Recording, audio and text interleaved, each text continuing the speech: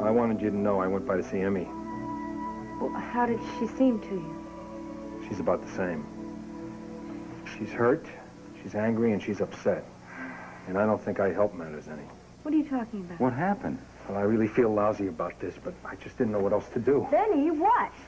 Donna, she was determined to find out the truth. She said she had it coming to her after all those years we lied to her. Yeah, the truth about Billy Clyde? Yeah, about how she was conceived and if it was true. And you told her. I didn't want to tell her, Donna, but she wouldn't let it go. She wouldn't believe me when I told her. Yeah, I think she did believe you, but with the line that Clyde has been feeding her, she just had to be sure. You know, I really think we should have told her the whole story when she found out about your past. Hey, come on. You wanted to tell her. I'm the one who talked you out of it. I did my best to break it to her gently, but...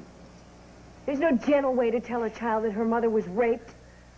Told her how much we loved her, how much we wanted her. But I don't really think any of it sunk in. Benny, you did the only thing that you could do. I don't know, Chuck. The kid was in bad shape when I left. No, she had to know the truth. Sooner or later it was going to come out. At least she now knows that Billy Clyde is really a snake. I just hope she can handle it. Maybe I ought to call her, huh? Honey, it's a little late. No. Let her call. Let her call. The kid's not asleep, and besides, I'm going to feel a lot better knowing she's all right.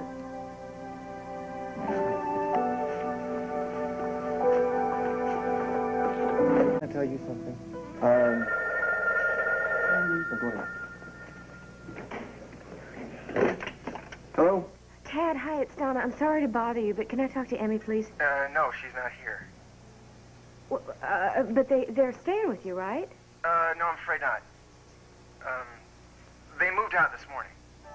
They moved? They moved for, do you know where to? No, Joey didn't. Tell me. It's great. I really got to talk to her. I tell you what, Joey's gonna be at the hospital tomorrow. You can find him there and he'll give you the address. I really didn't want to wait till the morning. Donna, look, I'm sure Joey's taking very good care of her. You don't have to worry. I'm her mother, Tad. Of course I'm I'm sorry. Look, thanks. Anyway, I didn't mean to bother you so late. Bye-bye. They're not there? Oh, they got an apartment and Tad doesn't know where it is. Oh, I'm sure they're okay. I'm gonna go looking for him. What are you talking about? You're not gonna go running around town at this hour I of the might night. as well. I'm not gonna get any sleep tonight. Donna, you can't... Oh, great. What now? Hello. Hi, Mrs. Sago, this is Joey. Joey. Yes.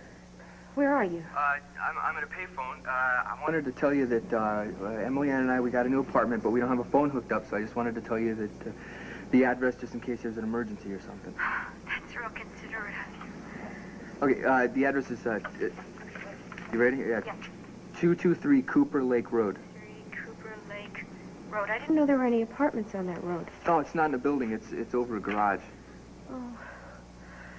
Okay, well, is Emmy all right? Yeah, she's fine. As a matter of fact, I think I better get going because I don't want to leave her alone for that long. Oh, sure, I understand. Look, it was real nice of you to call. I appreciate it. All right, okay. I'll give you a call just to let you know our phone number as soon as we get one. Great. Joey, give my love to Emmy, okay?